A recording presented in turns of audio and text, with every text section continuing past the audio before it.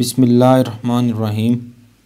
रब्बी ज़िदनी इल्मा, ऐ मेरे रब मेरे इल्म में इजाफ़ा फरमा। दोस्तों, इस दुआ के साथ शुरू करते हैं आज का एवरीडे साइंस का पोर्शन जो PPSC के पास पेपर में से लिया गया है। ये पेपर 2 है। इससे पहले हम पेपर 1 के पार्ट 4 तक हल कर चुके हैं। ये पेपर 2 का पार्ट 4 है। अगर आपने इनके मज़ीद पार्ट देखने हैं तो ये लिंक इसका डिस्क्रिप्शन में मौजूद है, वहाँ से इनके मज़ीद पार्ट देख सकते हैं। चलिए स्टार्ट करते हैं। पहला क्वेश्चन है, conversion of water into steam is not a का इसमें जिक्र है।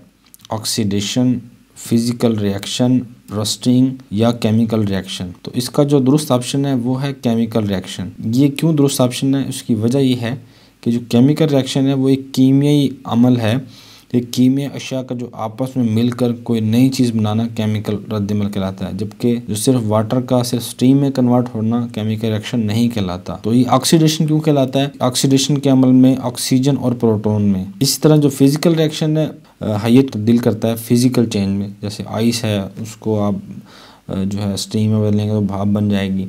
रस्टिंग जो है ये भी, इसमें जो पानी में मौजूद जो इलेक्ट्रोलाइट्स होते हैं वो रस्टिंग के अमल को बढ़ोतरी देने में मददगार साबित होते हैं। इस वजह से इसमें से जो राइट ऑप्शन बनेगा वो केमिकल रिएक्शन का बनेगा। पानी का जो स्टीम में कन्वर्ट होना है वो केमिकल रिएक्शन नहीं कहलाता। पहले अगर आपने इस चैनल को सब्सक्राइब नहीं किया, इस चैनल को सब्सक्राइब कर लें ताकि इसी किस्म के जितने भी पास्ट पेपर हैं उनका एक नोटिफिकेशन आपको मिल सके। और नोटिफिकेशन लेने के लिए बेल आइकन को ज़रूर प्रेस करें। और सिर्फ आपसे एक ही रिक्वेस्ट है कि वीडियो को जरूर लाइक करें। Creature having both male and female organs is known as. ऐसी मखलूक या जानदार जो मेल और फीमेल दोनों ऑर्गन्स रखते हैं वो क्या कहलाते हैं? होमोसेक्सुअल, मेसोचिस्ट या मेसोकिस्ट, हर्माफ्रोडाइट, नन ऑफ दिस। इसका जो दुरुस्त ऑप्शन है वो है हर्माफ्रोडाइट। हर्माफ्रोडाइट में स्नेल, अर्थवॉर्म और ये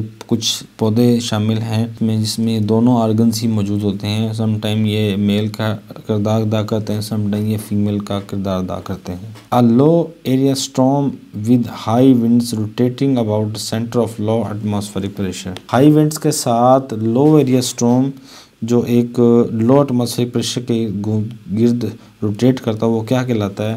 तो वो साइक्लोन, टोर्नेडो, टाइफून, हरिकेन, तो वो कहलाता है साइक्लोन।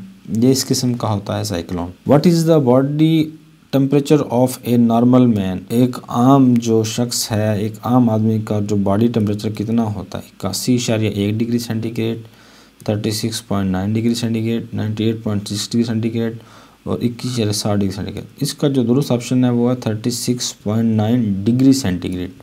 अगर ये फ़ारेनहाइट में होता तो 98.6 फ़ारेनहाइट होता, क्योंकि इसके साथ डिग्री लगी हुई है तो इस वजह से ये इसमें जो दुरुस्त ऑप्शन है वो है 36.9 डिग्री सेंटीग्रेड। जो एवरेज नॉर्मल बॉडी का टेम्परेचर है वो 98.6 फ़ारेनहाइट या 37 डिग्री सेंटीग्रेड कहलाता है। कुछ रिसर्च ये भी बताती है कि ये 97 से 99 फ़ारेनहाइट तक रहता है, जो 36 से 37.2 तक हो सकता है। अगर इससे ज़्यादा हो टेम्परेचर तो वो 100.4 डिग्री फ़ारेनहाइट से ज़्यादा हो या तो इसको हम आम तौर पर कहेंगे ये बुखार है, ये फीवर है किसी इन्फेक्शन या बीमारी की वजह से। तो इंसान का जो टेम्परेचर है वो 36.9 डिग्री सेंटीग्रेड है। बाज़ औक़ात पेपर में 98.6 फ़ारेनहाइट दे देते हैं, तो उस सूरत में ये 98.6 फ़ारेनहाइट दुरुस्त होगा। Which of the following helps in clotting of blood? इनमें से कौन से जो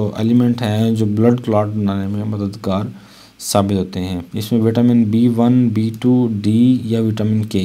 तो इसका जो दुरुस्त ऑप्शन है वो है विटामिन K। इसको ज़रा समझ लेते हैं मज़ीद के विटामिन का क्या फंक्शन है। जो विटामिन A है वो loss of vision, pure vision होती है, या loss of vision in darkness, अंधेरे में कम नज़र आना या बिल्कुल ही नज़र नहीं आना। तो इसको जो इम्प्रूव कर सकते हैं वो फूड जो सोर्सेज हैं वो ऑरेंज है, राइप येलो है, फ्रूट्स हैं, लीफी वेजिटेबल्स हैं, कैरेट्स है। कैरेट्स आम कॉमन बड़ी मशहूर है कि आँखों के लिए बड़ी मुफीद है।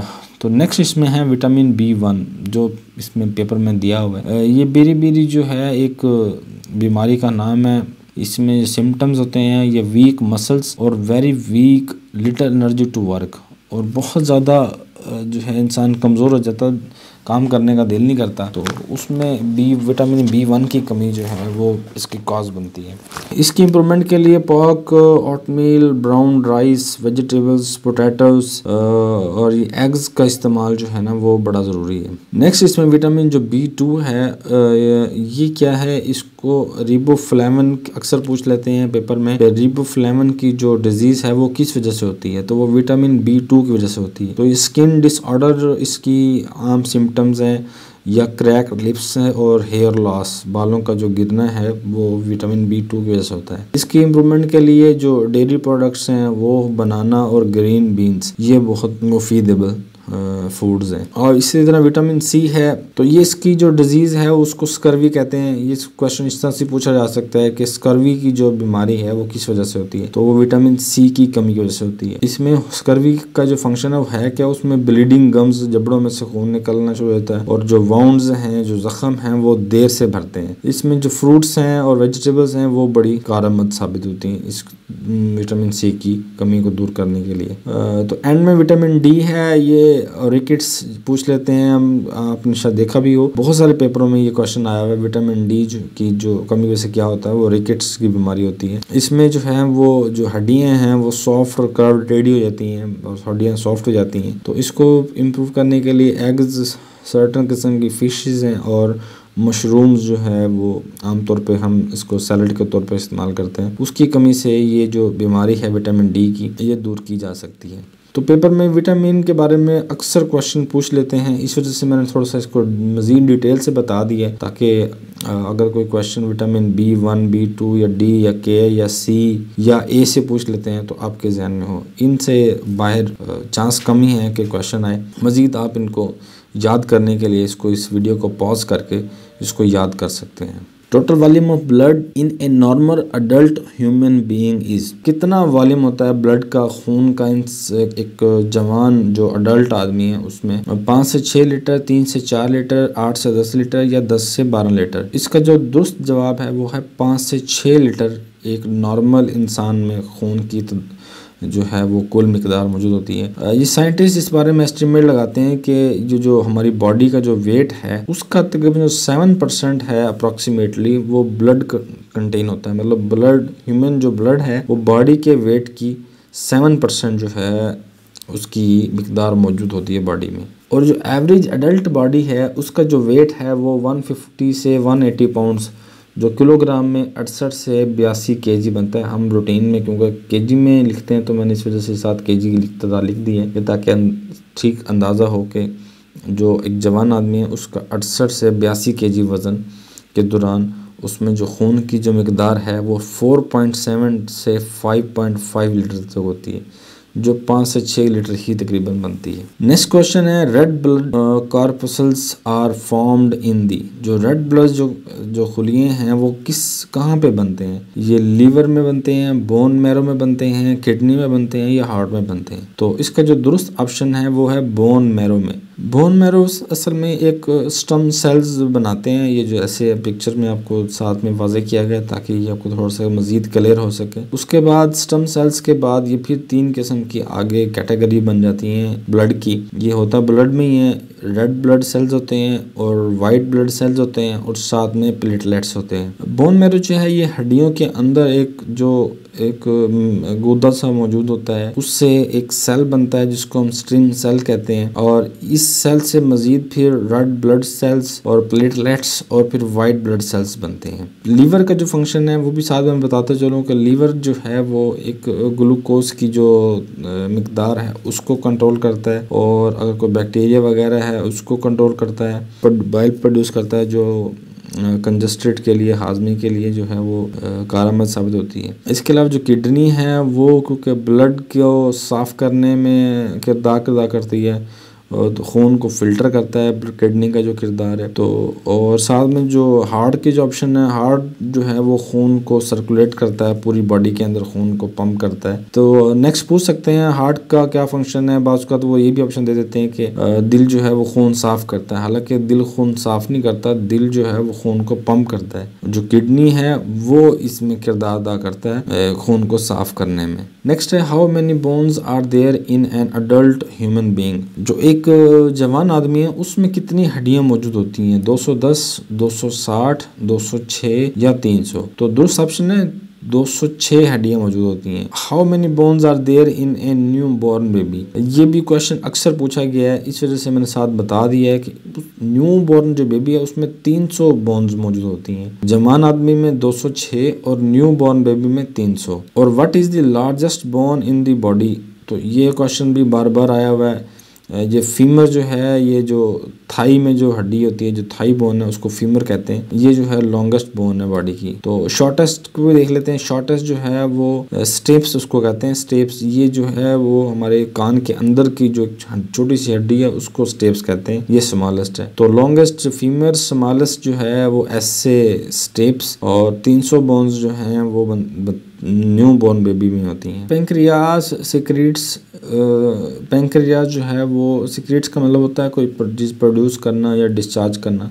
तो पेंक्रियास जो है वो क्या प्रोड्यूस करता है इंसान की बॉडी में, bile juice, insulin, peptic juice या नन ऑफ दीस। का जो दुरुस्त ऑप्शन है वो है पेंक्रियास सबब बनता है इंसुलिन का। और जो शुगर की बीमारी जिनको होती है उनका पेंक्रियास कम काम करता है, इस वजह से उनको इंसुलिन की डोज दी जाती है। ये इसकी फंक्शनैलिटी है पेंक्रियास की। ये इंसुलिन पैदा करता है जो ग्लूकोज को कंट्रोल करने में मदद मिलती है जिससे। Tibia is a bone found in the. Tibia जो है वो एक हड्डी है, ये जिस्म के किस हिस्से में मौजूद होती है, स्कल में, आर्म में, लेग में या फेस पर। तो ये टीबिया जो है वो लेग के अंदर मौजूद होती है। ये जो टीबिया है ये सामने वाली जो लेग है उसमें मौजूद होती है। इसको हम शिन बोन भी कहते हैं। तो ये, और इसके साथ जो नीचे टीबिया के जो साथ मौजूद है एक, उसको फेबुला कहते हैं। ये थोड़ी टीबिया से थोड़ी पतली है और छोटी होती है फेबुला। और इससे ऊपर जो है जो ये घुटने का जो ढक्कन है उसको हम पतीला कह लें, पतीला ही समझ लें किस्म का, याद रखने के लिए। चलें इस तरह से आपको याद रहेगा। और जो फीमर जो पीछे हम जिक्र कर चुके हैं, ये लॉन्गेस्ट जो हड्डी है इंसानी बॉडी की उसको हम फीमर कहते हैं। तो मेन जो 4 हड्डियाँ हैं इंसान की लेग के अंदर, टीबिया की आपको पोजीशन का बता दिए। अगर फीमर में से या फिबुला में से या पटीला में से या शिन बोन में से कोई क्वेश्चन आ जाता है तो ये आपको मालूम होगा। The largest part of the human brain is the. Human brain जो है उसका जो सबसे बड़ा पार्ट है वो क्या है, मेडुला ऑब्लांगेटा, सीरीबलम या सीरीबरम या नन ऑफ दिस। इसका जो है सीरीबरम जो है ना वो इसका दुरुस्त ऑप्शन है। ये सीरीबरम है जो पूरी दिमाग को जो कवर कर रहा है। उस सीरीब्रम के जो नीचे जो हैं वो मौजूद होते हैं पोन्स और सीरीबलम और साथ में मेडुला ऑब्लांगेटा। तो इन सीरीब्रम ने असल में इन सब को कवर किया होता है ऊपर पूरे दिमाग को। What is the main component of bones and teeth. क्या मेन कंपोनेंट जो है वो बोन्स और टीथ का क्या है, कैल्शियम फॉस्फेट है या कैल्शियम कार्बोनेट है या कैल्शियम नाइट्रेट है, कैल्शियम सल्फेट है। तो कैल्शियम फॉस्फेट जो है वो इसका दुरुस्त ऑप्शन है। The main constituent of haemoglobin is. तो हीमोग्लोबिन के अंदर जो मेन एलिमेंट है वो क्या चीज़ है, क्लोरीन है, आयरन है, कैल्शियम है या नन ऑफ दीज है। अक्सर हम सुनते हैं कि इंसान में जो है ना वो खून की कमी हो गई है तो डॉक्टर जो है वो उसको आयरन के जो है सिरप देते हैं ताकि उसकी खून की जो है वो कमी को दूर किया जा सके। वो आयरन से जो है वो हीमोग्लोबिन जो इंसान का वो बढ़ता है। तो आयरन जो है इसका दुरुस्त ऑप्शन है। ये एक चेन है जो हीमोग्लोबिन के शो करती है। चेन जो है वो